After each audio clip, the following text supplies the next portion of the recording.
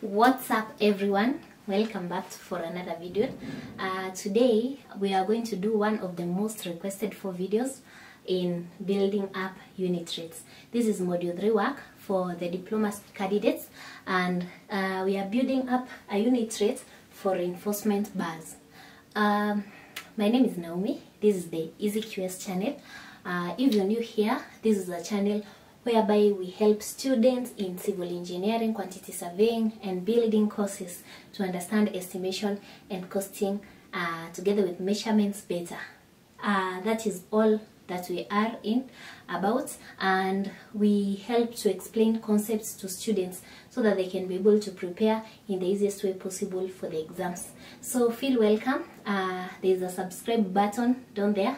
Kindly subscribe and be part of us. You'll be enjoying a lot of content in terms of building and quantity surveying, and you will be prepared for exams with by our videos. So welcome. So feel welcome. For all returning subscribers, we are always so grateful. We feel appreciated, and keep watching our videos. We hope that we are imparting skills to you, and we hope that these skills shall help you be able to continue making money in the construction industry. So thanks so much for your continued support. Kindly help us to get to 10,000 subscribers. We believe that with you and with God everything is possible. So we'll get to today's work, and our assignment here is to build up the unit rate for reinforcement. Have you ever come across reinforcement bars? Of course, yes, in the construction industry. Reinforcement bars are usually added to concrete so that they can reinforce the concrete, just adding more strength to the concrete. So reinforcement bars are usually in different types. We have the ones that are in a mesh type, like the BRC, the wire mesh, and we also have now the bars. The bars that are like the Y8, Y10, Y25, R6, R8. So in today's question, we are asked to build up a unit rate for the reinforcement bars. So let's go through the question, then solve it. Our question is saying, using the data given, build up a unit rate for 12 millimeters diameter high tensile reinforcement bars to BS 4461, including cutting, bedding, tying, and spacer blocks, all as necessary per kg. When you're using reinforcement bars, especially maybe in a slab, we use reinforcement bars together with spacers, together with tying wires. Tying wires are the binding wires. We have to tie the reinforcement bars together. We use the tying wire. We usually use the spacer blocks, and all these materials we have to buy. Remember, when we are doing unit rates, we usually consider all the materials that we shall use, then we consider the labor that shall be applied, and we cost for it, then the total cost for material, total cost for labor, and maybe any plant and equipment that we shall pay for. We add it, then the total we do overheads and profits. Then by that one we shall get the unit rate.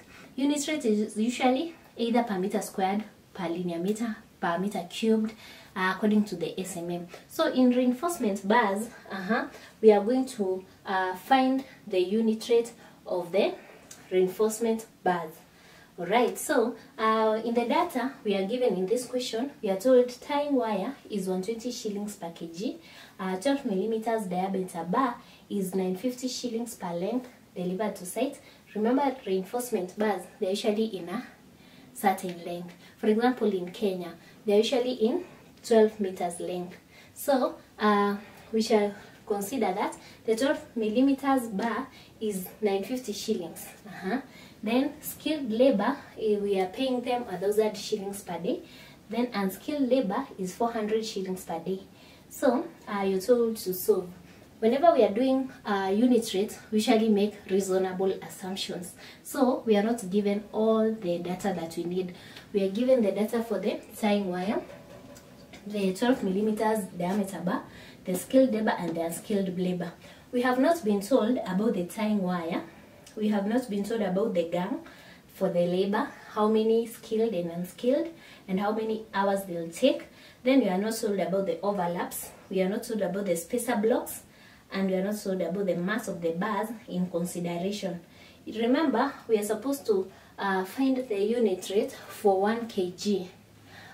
Once we find for 1 kg 12 millimeters bar, then whatever number of kgs that we shall use for the whole house. Now that we shall be having the unit rate, to get the total cost it will cost us, we shall take the total mass of the bars, we multiply by the rate per kg. So the unit rate for reinforcement is usually found in kilograms. Alright, so the assumptions that we shall make is that the tying wire to be used is usually 3% the mass of the bars. The gang size is 1 skilled, 2 unskilled, and they will take 90 hours to do 1 turn of the bars. Overlaps is 10%. Spacer blocks, they are 50%. The cost of tying wire. Tying wire, remember we said it's the binding wire.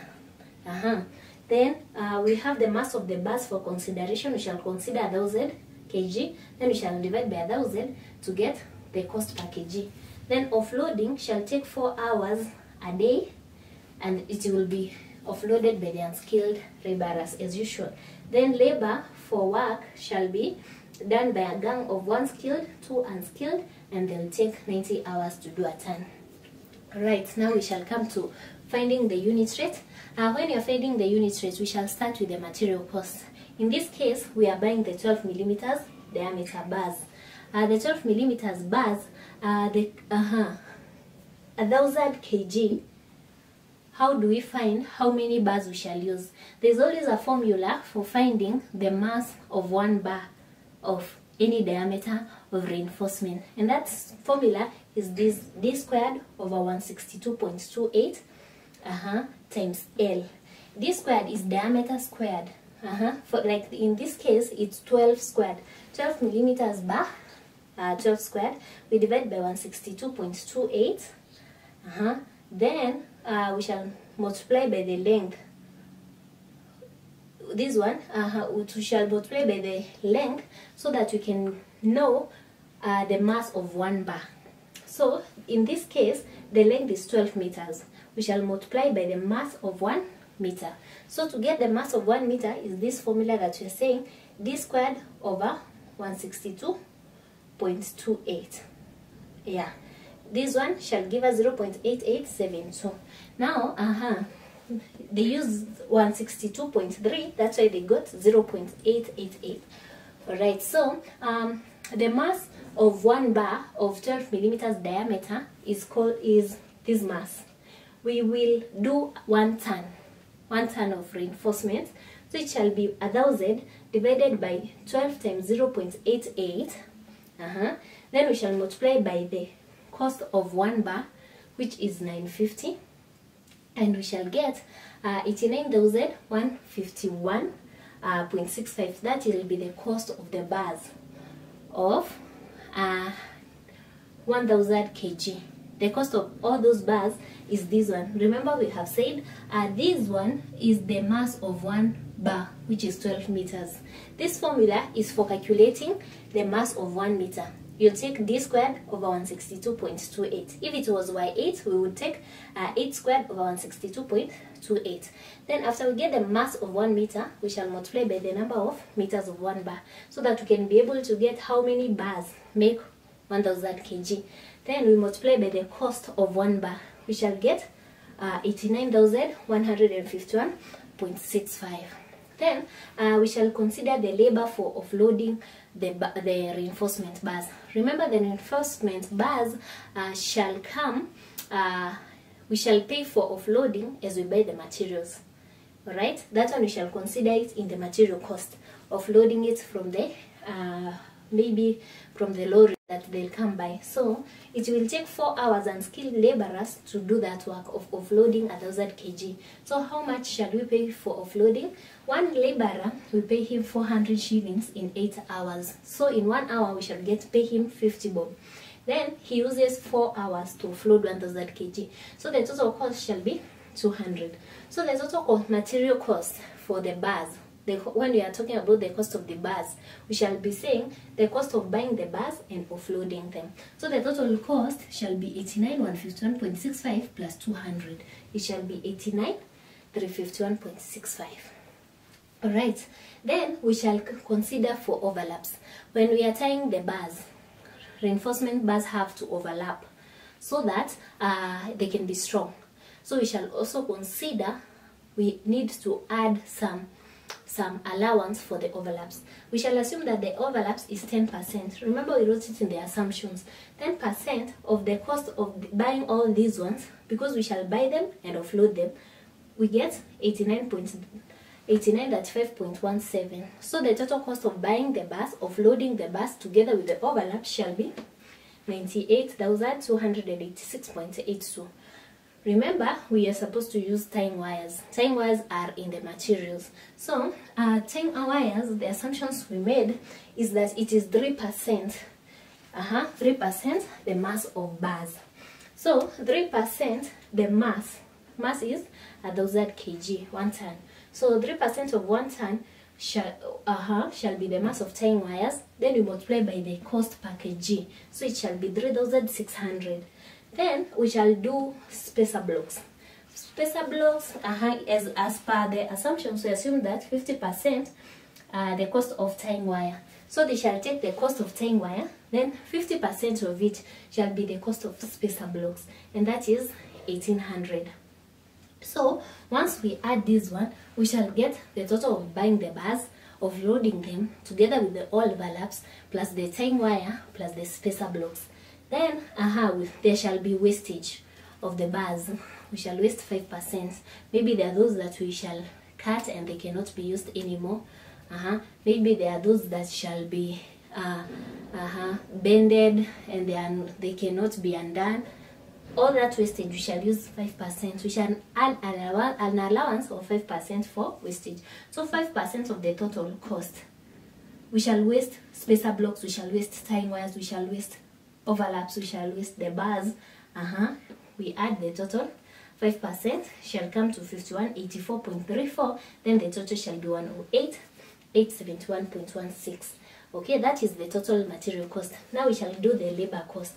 We have said that the labor, it shall take one skilled and two unskilled people 90 hours to do one ton of reinforcement. So one skilled labor, we paying him 1,000 shillings. The unskilled laborers, we are paying them 400 shillings each. So 1,000 plus 800, we divide by 8 hours to get the cost per hour. Then we multiply by 90 hours, the time that they will take to do the work. We shall get 20,000 to 50.06. Having the material cost and the labor cost. Remember, we are not using material. We are not using plant or equipment here. So the total cost of materials plus labor, we shall get 121.16. For the profit and overheads, we shall take, to get profit and overheads, we shall just take 25%. Okay, if we want total profit and overheads to add 25%. But remember, this one is the cost of 1,000 kg. And the unit rate should be for 1 kg. So we shall take the total, 121.16, we divide by 1,000. And it shall give us 129.121. Then we shall add 25% of that to account for overheads and profits, which is 32.18. So the unit rate for doing the reinforcement bars per meter shall be 161.40. Alright, I hope that is very clear. We have done the unit rate for reinforcement of 12 millimeters thick bar using the assumptions. Remember, when you are doing unit rate, you have to remember the assumptions. The assumptions shall not be given to you. You shall be given some data, then they will require you to do reasonable assumptions. So it's up to you to remember these assumptions. So I hope that is understood. If you have any questions, kindly write them in the comment section. I'll be able to attend to them. So if you haven't subscribed, kindly subscribe to join our channel, to join our community, and we will be here making more content for you. So thanks for watching, and all the best in your exams. If there's any other topic that you would want me to cover, kindly write it in the comment section this week. For the next 2 weeks, I'll be here to serve you, and I'll be making so many videos per day so that you can be able to prepare for your exams. So thanks a lot.